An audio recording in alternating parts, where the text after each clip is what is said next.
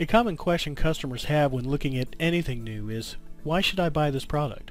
Having been with Apex Software for nearly 2 decades, I've had the opportunity to work with tens of thousands of customers and can confidently say it's not what we do, it's how we do it. At Apex, we believe that anyone can create an application that draws shapes and calculates areas. But what sets our sketching tools apart from others is all the things they offer during the process that make things easier for the user. I'm Robert Smoot, and in this video, I'll show you a few editing tools that'll make drawing floor plans both easier and faster. Let's get started. Alright, let's take a look at our first editing tool that we call Insert and Delete. Insert and Delete allows you to quickly go back and make changes to lines that you may have drawn incorrectly. Let's say that we're drawing this area along and we've come to this point where we're about to close the area, and we look down at our tracking port and the call to point of beginning is showing 8.9 feet to the right and 14 feet up. But our notes show 6.9 feet to the right and 14 feet up. So somewhere between our notes and what we have on screen, there's a 2-foot discrepancy here. So we start looking at the lines that we've already drawn, and we notice that this 22-foot line here is supposed to be 20 feet. So, using this feature, I can press delete and keep pressing delete until the line is removed, and then make my correction by typing in 20 feet to the left. And if this is the first time you've ever seen this feature, you're probably thinking, that's just great. I had to remove all those lines that I just drew, and now I have to draw them all over again. That doesn't save me any time. Well, it's called Insert and Delete for a reason.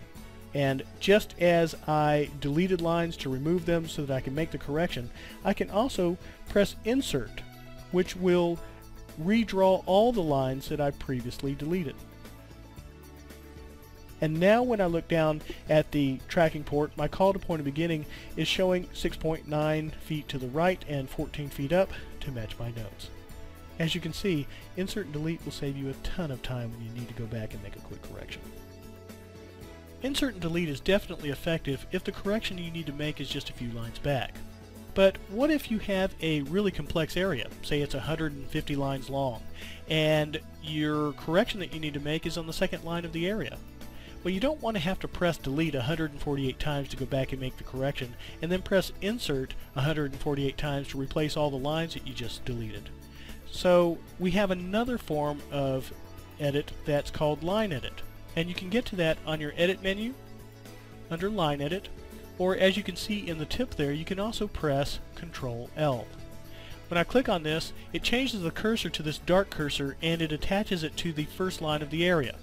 Now you can press Tab to navigate around your area line for line throughout the entire area. Conversely, you can press Shift Tab, which will move to the previous line until you reach the line that you want to change. Let's say that this 9.8 foot line was really supposed to be 12. I can press Enter on it.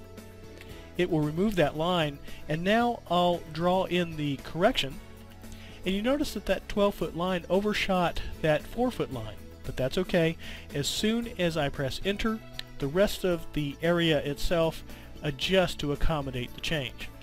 And you notice that it automatically advances to the next line. That's so that you can continue to make more edits if you need to. Let's show that again. When I press Tab, it goes to the 7.2 foot line. When I press Enter, it removes it. And let's say this is supposed to be 5 feet. When I type in 5 feet down, you notice that it comes up short this time.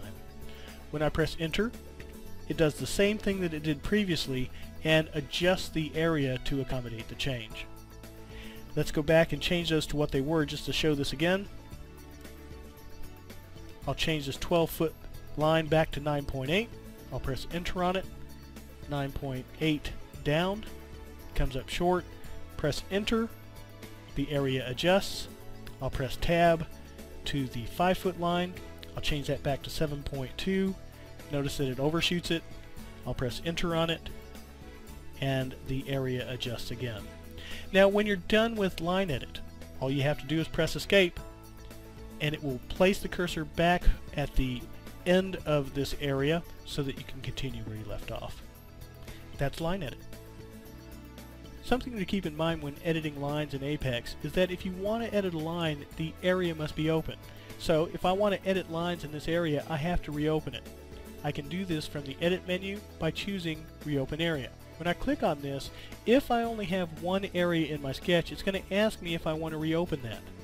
If I have multiple areas in my sketch, it's going to ask me to pick from a list. But when I choose yes, it reopens the area at the point that it was last closed. So in this case, this was the point that it was last closed, and now I can use my Insert and Delete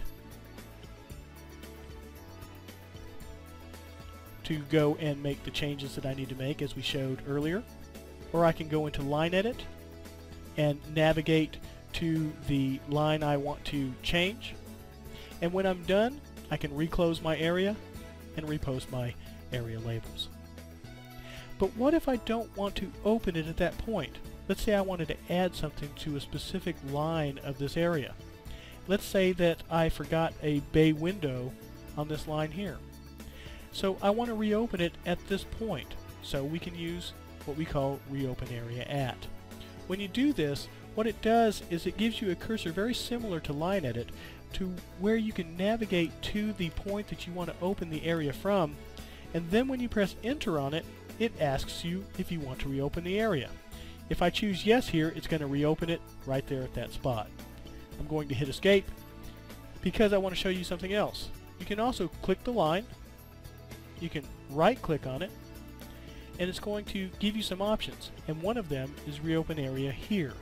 When I click on that, it automatically reopens it, and now you can add in the bay window.